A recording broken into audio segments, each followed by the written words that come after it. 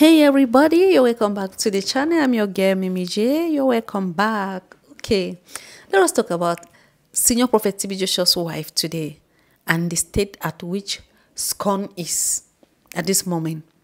Look at this. There's this song that always say, "Do you believe in this miracle?" Do you actually believe in miracles? Of course, I do believe. I believe Jesus Christ still heal the sick. Jesus Christ can still provide. Jesus Christ can still give hope to the hopeless. Jesus Christ can still deliver. I do believe. Look at what is happening. Something is happening in scoan now that you don't even know about. Did you know after BBC baseless allegation, the scoan ministry, the people that visit synagogue, increased from thousands to millions? Yeah, like Prophet TB Joshua will rightly holds it, that when you talk about him, many would like to visit to see if what you actually said is true. And if they come there and discover what you said is not true, there will be a member. That's the same thing that's happening in scoan now. Look at something. That's the same thing. People are still being moved by the power of God. In the life of the woman of God, Mama Evelyn Joshua. Are you seeing that? And the population keeps increasing because people actually are curious. They want to know who this person is. They want to know where he, even though he is of blessed memory, many people still fly to synagogue to know, just to have a view of the church, to know what is happening there, even in the man of God's absence. Prophet TB Joshua, I'll keep on saying, had a community on Facebook, YouTube, more than Africa. Many people follow Prophet TB Joshua more than presidents in the world. When you people are talking against him, what about the charity work he did? Do you also talk about that? Some people came actually and was throwing stones on me that I was concurring with what Prophet TB Joshua did. Why will I not concur with the number of lives he touched? Not only in Nigeria, not only in Africa, not only in Asia, but in the world at large. Why will I not talk about that? What about the schools he opened all over the world? Nigerians, you keep talking against Senior Prophet TB Joshua. Do you remember there were thousands of Nigerians some years ago being maltreated and imprisoned in it, and he paid for their flight to come back home? He didn't end there. When they came back home, he gave them hundreds of thousands naira to set up businesses for themselves. Gave them food. He decided to sponsor some of them. Why can't you talk about that? Can you still remember this same Prophet TB Joshua took care of the less privileged? Why is it that we always talk of evil? We see evil in men than good. A lot of people see evil in men than good. Have you watched the video of Mama Evelyn Joshua visiting Ghana, the less privileged? Did you watch that video?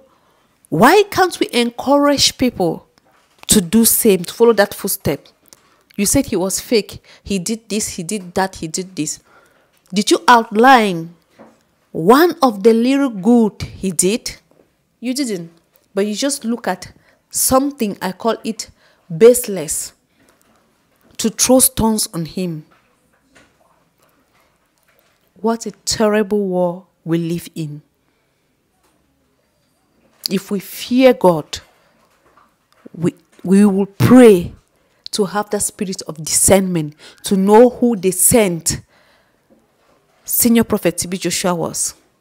Because if you actually fear God, you know who he was. In his lifetime, we saw miracles. I'm not saying that all the people that went there for healing ended up being healed. No, even Jesus Christ himself, he did not heal all the people that came to him. But the majority were touched. Why is Prophet TB Joshua own most pronounced? Even after his death, can we allow him rest in peace? Anyways, I'll keep on saying, what if one day all of us are being called to glory and we discover he was actually a true servant of God? What will we do? We the judges, what will we do? Let us say no to hate speech. That's what is killing us. That is what is killing us. Do you remember Prophet TB Joshua is the only man of God that president were pleading to settle in the country and he turns it down? Have you forgotten that of Greece? That he went to Greece.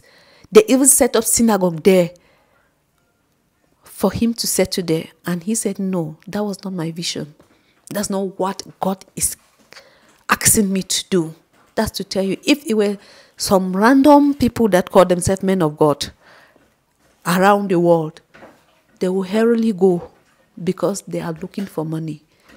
Why do you call him fake upon all the good he did? Why will you throw stone on him, not allow him to rest in peace? Why? That's terrible. Anyways, for your information, those of you with hate speeches everywhere, the synagogue is growing as never before. And the grace of God is being manifest in the life of his servant. And in the life of the wife of Senior Prophet TB Joshua of blessed memory. Let us keep on winning. Win today, win tomorrow, win forever, and win in whatsoever that has to do with you. If you're coming across my video for the first time, please subscribe. Remember, I said I am Mimi J, and I am here for lifestyle and not for this. But I just pray this touches your heart to stop all this. Terrible things can happen in our life just because we talk against men of God. Please, let's be careful the way we talk against true servants of God. At times when we talk like that, we attract curses to ourselves without knowing. It is well. Let me leave you here for today. Thank you. See you in our subsequent video. Have you ever heard of the Douala International Airport?